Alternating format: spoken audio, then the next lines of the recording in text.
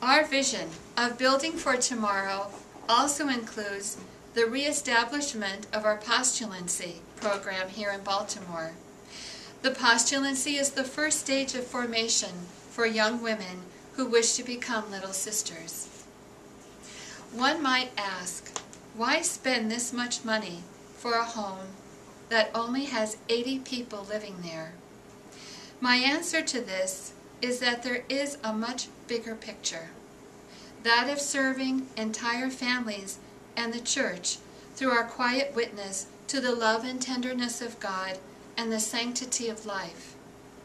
Through our vocation of mercy, our congregation is an integral part of what makes the church a mother to the family of God. There is a spiritual radiance and impact that extends far beyond the boundaries of St. Martin's. St. Martin's home houses only 80 residents at a time, but our mission also reaches across generations and even centuries.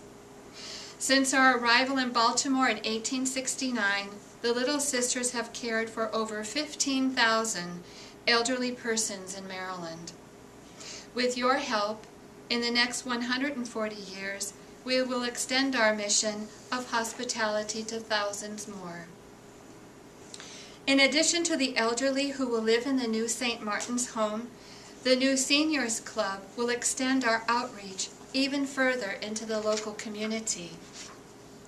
But our mission of hospitality does not end with our residents or even the future members of our senior program.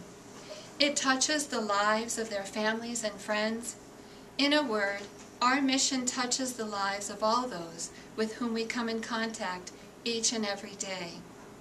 Recently, a resident in one of our homes told me that not only was her life so much better since she has come to live in the home, but that of her children as well. Finally, our mission extends beyond Catonsville through our prayers and the witness we offer as daughters of St. Jean Jugan and daughters of the Church. When I became a little sister, I did so, knowing that I would be caring for my elderly brothers and sisters, but I also believed it was a sure road in finding God and serving not only the elderly, but all those with whom I would come in contact every day. Only God knows how much the prayers of the Little Sisters and residents and the works of mercy carried out at St. Martin's are obtaining graces in the lives of those who count on our prayers. I believe they are also helping to lift up the church and further the struggle for the gospel of life. A couple of recent conversations pulled together what I've been trying to express. Last week, 2 of our sisters were in Florida for a major conference of Catholic university students. When they returned home, one of them told me that while standing in the concession line, she had overheard a group of young men talking about a priest whose name she recognized. Turns out, his father is a resident at St. Martin's.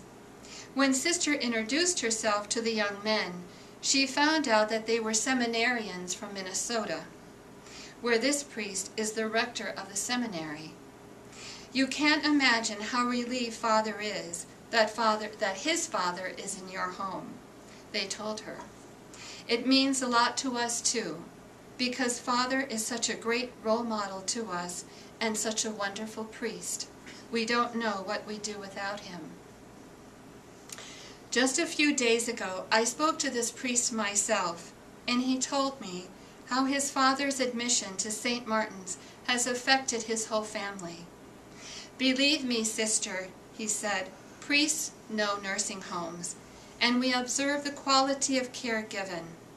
Never have I seen anything that can compare with the personal and spiritual care given by the Little Sisters, not only for my father, a resident, but for my mother. It has been a tremendous relief. For the first time in years, my mother was able to get out of the house and go away for a family gathering. She hasn't gone out in years. All her anxiety and stress has been relieved thanks to St. Martin's. a group of young men in Florida, a seminary rector in Minnesota, and a concerned wife in Maryland. All have become a part of the web of persons whose lives have been touched by what God is doing through our work at St. Martin's, and what I trust you will help us to continue to do today and tomorrow. In order to continue our mission here in Baltimore for the past year, we have been diligently working with CAM Construction and Gaudreau Architects on a design-build project, and we are in the quiet phase of a capital campaign to raise the funds for the reconstruction of St. Martin's home. We have been blessed with some wonderful early support from the Society of St. Sulpice and the Archdiocese of Baltimore. I would like to thank you all for listening to our story and our vision for the future. Please keep us in your prayers that this project will be a success. And my own personal prayer is that you will be the reason for the success of our project and claim to be a part of our family of serving the elderly at St. Martin's. And in the bigger picture, the church. God bless you and thank you.